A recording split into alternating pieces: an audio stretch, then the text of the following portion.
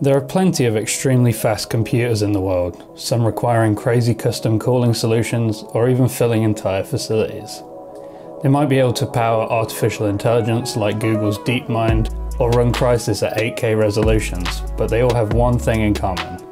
Their top speed is approximately 0 miles per hour.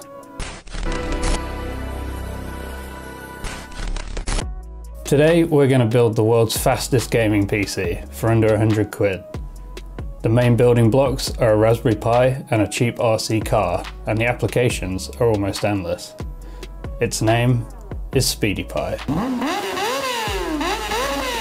Maybe you want to get your kid to hit the treadmill rather than wasting their life on Fortnite. Speedy Pi is the perfect intermediary step to get your loved one into the great outdoors. Landlord doesn't allow pets, but you want to take something for a walk? Try Speedy Pi. Invited to a LAN party? Broken both your arms so you can't carry anything, but somehow your fingers and thumbs are just fine. Speedy Pi. By now, I imagine you're pretty much dying to build one yourself, so let's get into it. The heart of this machine is a Raspberry Pi 4 running RetroPie. That means it can run emulators from a massive variety of consoles like SNES, Mega Drive, PS1, and even the Dreamcast and N64.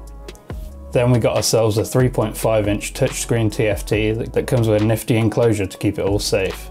It's got a separate cover for when you're not using the screen. It also includes a fan and some little stick-on heat sinks to keep the Pi cool under load. The hardest part of this project was actually getting these emulators to run on the little screen, largely because the Raspberry Pi 4 is a fairly recent release and a lot of software hasn't got official support for it yet. The way I got it working in the end was by using the build linked in the description. It's basically RetroPie running within Raspbian Buster, and then installing the screen drivers, which are also linked, by following the instructions and SSHing into Raspbian. The only downside is now it'll only display on this little TFT and not on the HDMI output. I'm sure there's a way to fix it, but I haven't quite figured it out yet. To be honest, the whole thing would be a lot easier on the Pi 2 or 3, and the Pi 4 isn't really required at all, but I just wanted it for future projects. Up next, we got ourselves a cheap RC car from Amazon. This one was the obvious choice as it has a lot of fast words on it like go and racing, which means it's capable of breakneck speeds. It also came with a spare rechargeable battery, which is always useful, and it was about 15 quid in the Black Friday sale. To assemble, I first removed the shroud from the RC car, tool free, which is nice. Then I scratched my chin for a good long while thinking of ways to fix this all together. I thought of using standoffs or screws or something similar, but in the end I came to the conclusion that hot glue is a good idea as any other, so we're just going to do that. I snipped off the two standoffs that are in my way and glued down the power bank that gave me a nice flat surface to mount the Pi, then just glued the Pi on top of that. At this point we're basically done. Ideally you want a nice short USB-C cable to power the Pi so it doesn't get caught in the wheels or anything, and I was planning on making one.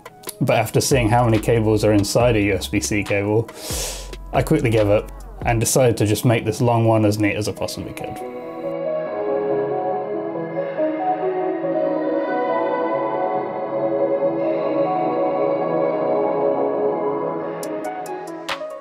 Well, that's it for this video. Be sure to subscribe for more inspiring ways to waste your time and money. In the meantime, I'll be playing Micro Machines in real life, whilst also playing Micro Machines in not real life.